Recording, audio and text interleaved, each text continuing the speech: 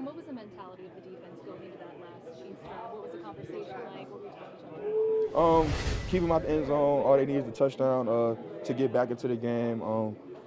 Outside of that, make Pat Mahomes uncomfortable in the pocket, trying to take away his first two reads, and just make things uncomfortable. And that's what we did. What is this? It's great, man. Like I was saying, to win in this league and to win in that type of fashion and just to be on the trajectory that this team is going on, I love it, and it's a great birthday present. What does this kind of stretch say about this team where you guys were able to put together so many consistent games like that? Just like I've been saying to y'all at the beginning of the season, it's a team that's going to play 60 minutes, and it's a team that understands how it is to play at a high level. It doesn't matter we have young guys, whatever the case may be, everybody understands the standard, and that's us just holding ourselves to the standard, coming in, working Monday to Sunday, and making sure we have no stones unturned. What's it like watching Jordan right now? I love it, man. He's getting more comfortable. He's getting better and better. He's getting in his groove every week, and I just love how he's leading us.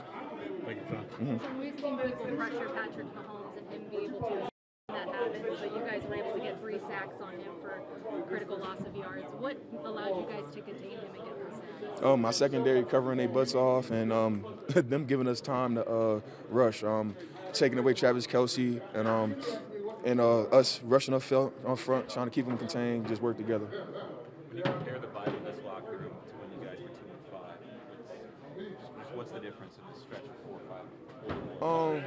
Nothing's really changed. Everybody's locked in. Like I said, everybody in this organization understands what it is to win at a high level, and we just got to go out there and we just got to prove to ourselves and keep doing what we're doing.